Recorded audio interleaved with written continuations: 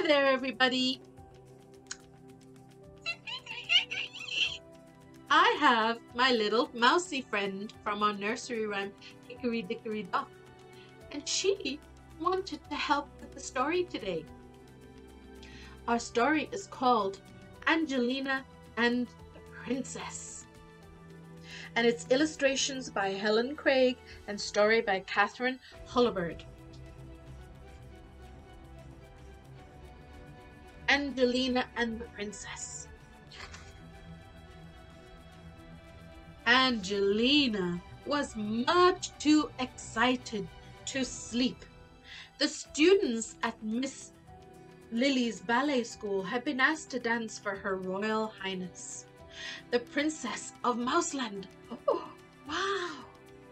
Mr. Lightfoot, director of the famous ballet company, was coming tomorrow to help Miss Lily choose the best ballerinas for this special performance.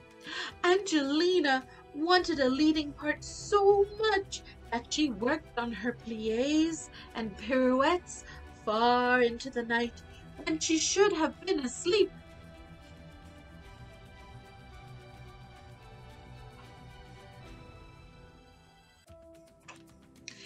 The next morning, Angelina woke up feeling terrible. Her head ached and her ears buzzed. Angelina's mother took her temperature and shook her head sadly. "I'm afraid you'll have to stay in bed," she said.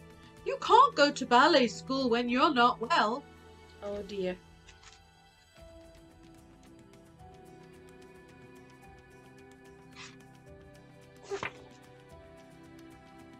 Angelina was determined to go. While her mother was busy downstairs, Angelina packed a ballet bag and tiptoed out of the house.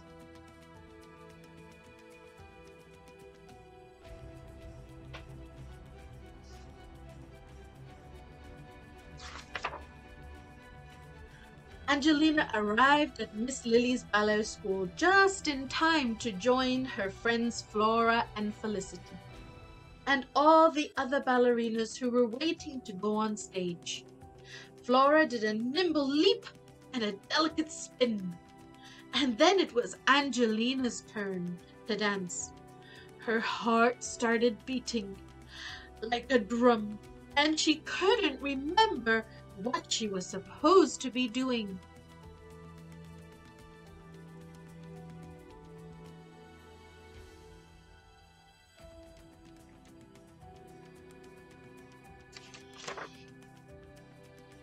The music started, and Angelina knew she had to begin. She tried one step and tried another. Then she began twirling and swirling like a spinning top until she was so dizzy she lost her balance and tripped on her pink ribbons and tumbled down with a thump. Oh no, poor Angelina.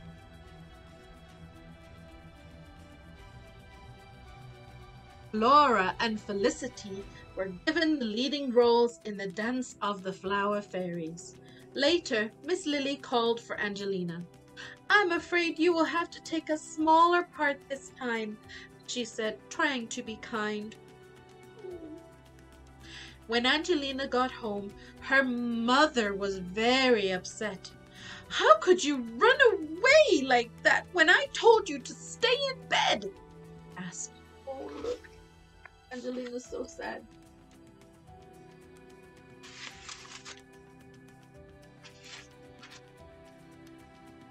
Angelina burst into tears.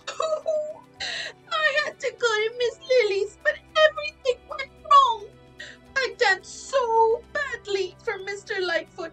I will never be a real ballerina. I'm not going to ballet school anymore."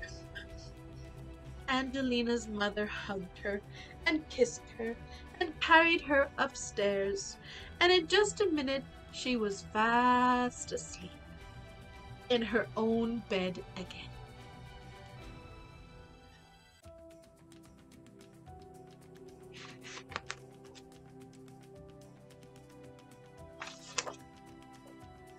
The next day, Angelina's headache was gone. She felt better, but she was still very sad.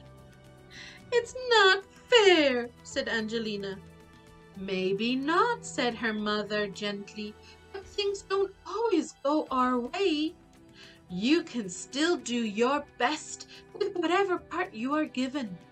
You can still do your best, and that will help the whole performance." Angelina thought about what her mother had said.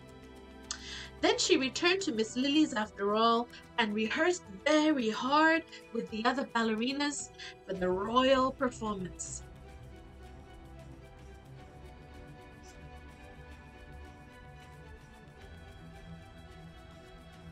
After she had learned her own part, she memorized the dance of the flower fairy while watching Flora and Felicity. On the day of the royal performance, just as the show was about to begin, Flora tripped and sprained her ankle. Everyone was terribly upset. Oh dear, poor Flora, that's her friend.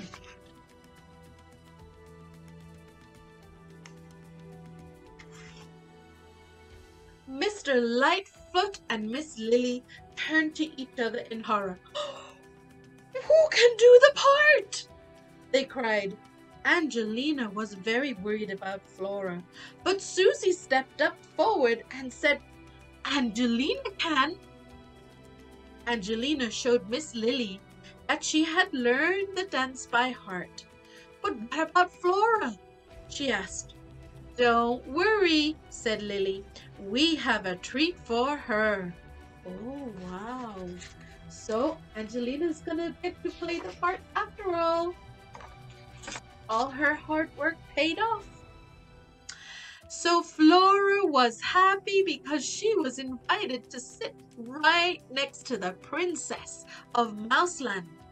Mr. Lightfoot and Miss Lily were happy because the performance could go on, and Angelina was happy because she did the dance of the flower fairies without forgetting a single step. The Princess of Mouseland was happy because she loved ballet. Everybody was happy.